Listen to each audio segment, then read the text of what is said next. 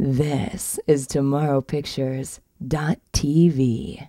I can breathe. George Floyd. And we're doing it in Washington and D.C. We're going to do something that people haven't seen before. In the brief span of 30-odd years, the world has seen an inventor's dream. This is no simple reform. Freedom and human dignity. It really is a revolution. You've got to ask yourself a question. Teach you how to kill. Do I feel lucky?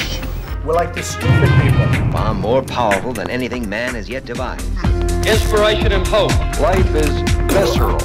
Tearing down that wall. Because we had stupid politicians doing stupid things. Let's get this straight. The United States. Preeminently the time to teach the truth. Nobody's life. Boldly, frankly, and boldly. Stupid. Because, like being a Trump supporter, I love Trump, but a lot of people are just like, he's ridiculous, he's a joke. I think he's just getting the media attention now and will later actually do good for our country.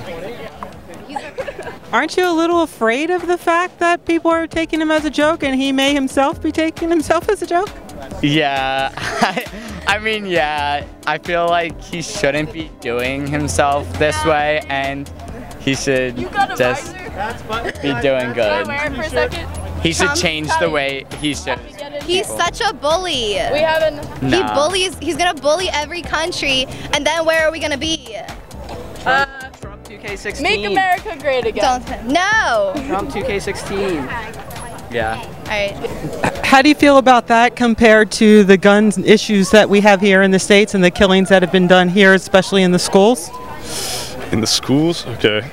Well, like the gun problem, I feel like, again, what's your specific, like, are you saying in referring, like, to what? The guns are related to... You think there's a way that we should possibly ban all guns or ban all a certain type of people that are likely to use the guns as we would the Muslims coming into the country? No, like, of course you'd have, like, background checks because you don't want, like, anybody who's, like, has, like, a obvious, like, mental deficiency to get their hands on, like, a weapon, but at the same time, it's your right to be able to, like, own a weapon. Like, who's to say, like, you can't, like, these people outside the country, these Muslims that we're not letting in, they're not American citizens.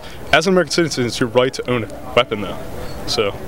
You guys are all saying no way. You're saying no way to gun control? No. And I'm assuming you're coming from the city, so you're not hunters? Not really the city. No. Outside of the city. Yeah. Okay. Delaware County. Delaware County. I live next to Really Creek State Park. My dad's a hunter. My dad hunts. Yeah. So how do you feel about the gun control issues?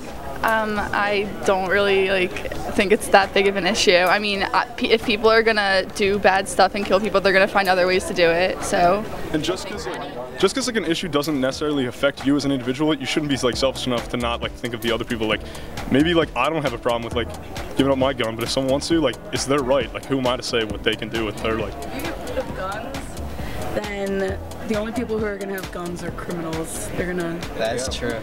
So... And banning guns isn't going to get rid of guns. It just gives more power to the government. Things have been... Other things have been banned before, like alcohol, like that has been banned before, and people still had it. And so I think that people are going to find ways to go around it anyway. Look at Europe, it's collapsing instead, so that's odd. Tonight we'd like to say special thanks. We don't have much time to thank everybody, and especially to our friends in the business and to our wonderful friends here and all of you out there for your great loyalty. Justice will be served. I would simply like to say that I think this has been one of the great days of America.